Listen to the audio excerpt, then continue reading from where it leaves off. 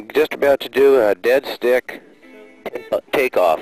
A dead stick takeoff, and there's a place about 2 miles down here where it's 1,500 feet below me, and 2 miles away there's a little sandbar thing down there to go see if I can fly dead stick all the way and land there. Oh man.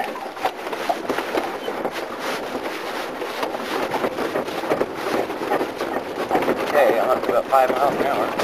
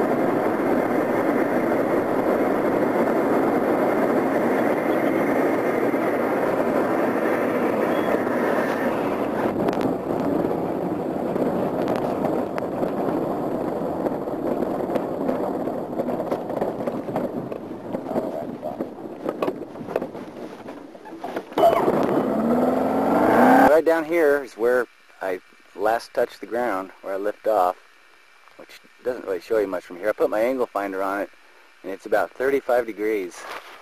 It is stinking steep. I'll show you sideways here, relative to the horizon. And give you a little bit of an idea how steep it is. Okay, that's even with the horizon. It feels like you're dropping off a cliff.